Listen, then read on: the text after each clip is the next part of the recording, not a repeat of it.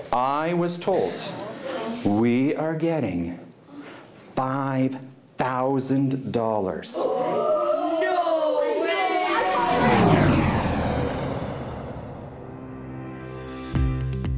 APEGA's Innovation in Education Awards were introduced in 2018 as a way for us to support innovative engineering and geoscience-related projects in classrooms across the province. As a regulator of engineering and geoscience in Alberta, APEGA is investing in equipping students with the skills, knowledge, and attitudes necessary for success in the future workforce. We awarded $50,000 to 11 different schools across Alberta in 7 different school districts. It always amazes us the type of projects that we get in the application process. We had students who created interpretive trail signs to showcase geological, ecological, and Aboriginal learnings, and another school that designed a prototype robotic system to sort plastics at the landfill. They developed multimedia displays for a community observatory.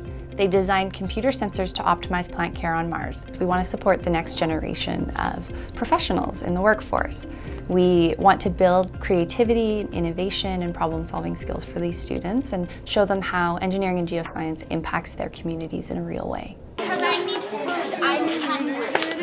The project that my kids have been working on is looking at structures and forces, so the engineering part, and planet Earth, which ties in the geoscience. And they were given the task to build a structure or product prototype that an individual or community can survive a natural disaster in.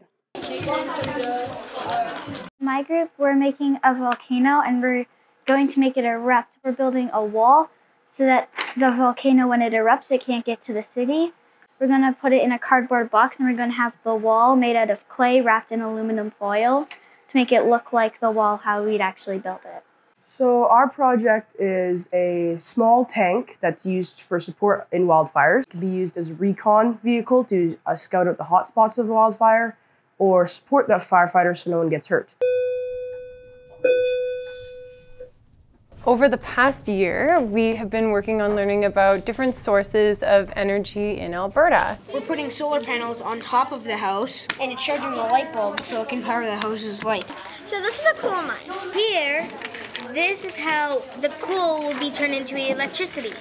The students formed groups based on different topics that they were interested in. Then they began researching that topic and identifying current issues in that sector and possible solutions. Many students thought that they had a solution and they designed a product and realized upon testing it that it didn't turn out as they imagined. So then they had to discard that, which is so difficult, and start again and come up with an alternative solution. So lots of problem-solving skills. That wasn't supposed to happen. We're building a wind turbine to power, at this stage, like a cell phone charger. We had to go through a design process to figure out what we thought the best blade design would be. We are hoping to utilize this wind turbine in a legacy project that in my classroom will allow students to continually add to the alternative energy generation. Okay, we're good. Here in Alberta, obviously oil is the big thing, right? But we gotta be able to get into renewable energy, and I think doing a project like this is kind of cool. Without the funding from APEGA, this project would have been a theoretical project that we would have been able to research and design on our computers. The funding allowed us to actually physically build it and see how it all works together.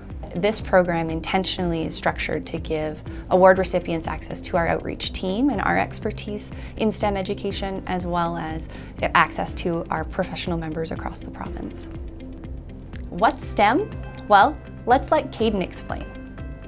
Science, technology, engineering, and math. As a junior high science teacher, I think STEM is super important because it takes what they're learning from a textbook, the knowledge, the stuff that I'm required as a teacher to teach them, but it applies it in their everyday life. It's really important to introduce STEM into the classroom at a young age because our world is dynamic.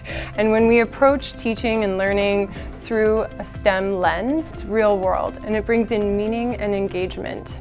Personally, I believe that STEM will be important in my career because I'm planning on going to SAIT for electrical engineering. So yeah, I believe STEM will offer a fair bit of job opportunities for me. I believe that STEM is important because it allows us to innovate. And that ability to innovate allows us to move forward as a society, as a people. Every career has a little bit of science in it, and I just want the kids to see that science is pretty cool.